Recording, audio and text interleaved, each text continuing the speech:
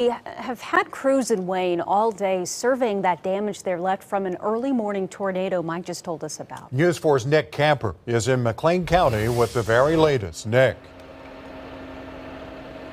Yeah, we're outside of the house that took the brunt of the damage. There's some activity behind me. You might see there's a lot of cleanup still going on. We talked to the emergency manager of McLean County. He said outside of this area, the town was pretty lucky. He says there were no reported injuries or deaths.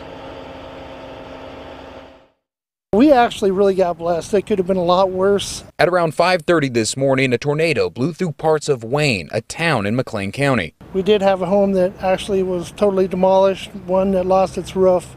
And we're finding now, just on the outskirts of town, that we've got about 8 or 9 homes that some larger trees have fallen on them. The McLean County emergency manager, Ron Johnson, says an oil tanker was knocked over, but crews were on scene quick enough to contain the spill. Throughout the town of roughly 700 people, OG&E crews fixed power lines, trying to restore the power that was lost to all of the residents. Wayne Public Schools told students to stay home today because of the loss of power. They released a statement saying, "It is the Wayne Public School intention to provide notice to our parents as early as possible today about whether school will be open tomorrow to allow parents enough time to make alternative plans for childcare should they need."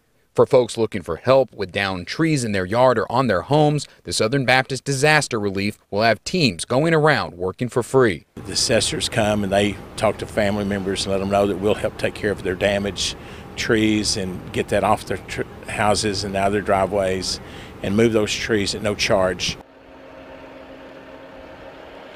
Johnson says that the power should be restored any time now. Off camera, you may hear some ambient sound. That's OG&E. They're still fixing some power lines. And if you want to do any donations of any kind, the Red Cross has got a relief center set up at the heart of Wayne at the First Baptist Church. They are taking any type of donation. They also have water and food available for anyone that needs it. Live in Wayne, Nick Camper, Oklahoma's News 4. Thanks, Nick. The Red Cross and the Baptist folks down there are always doing a great job.